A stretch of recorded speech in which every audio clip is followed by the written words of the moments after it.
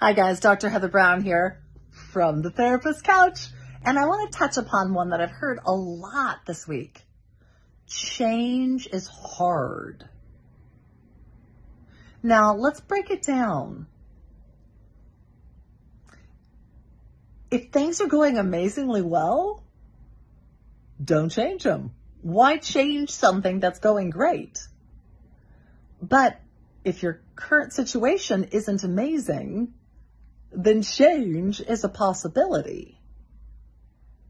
Now, there's a fear that we have that if I change it and it's worse, then I should have stayed with what was beginning. But let's play with this a little bit. If you change from what you have because it's not fulfilling, and then it's worse, you either go back or you step a little bit further and find something that's better.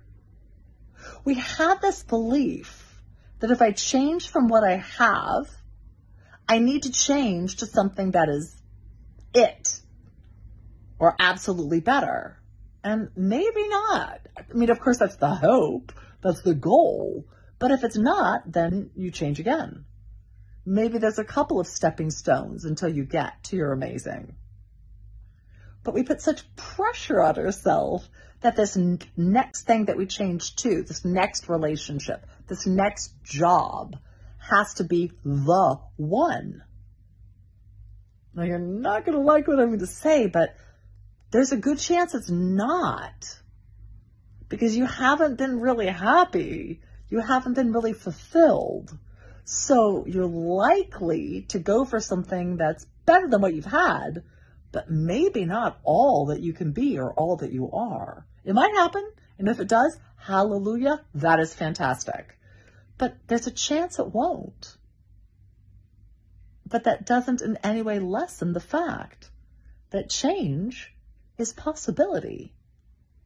So what if we think about it like that? That a change is an opportunity. It's a possibility. It's not like a life sentence. I think it would really help. The possibilities are endless.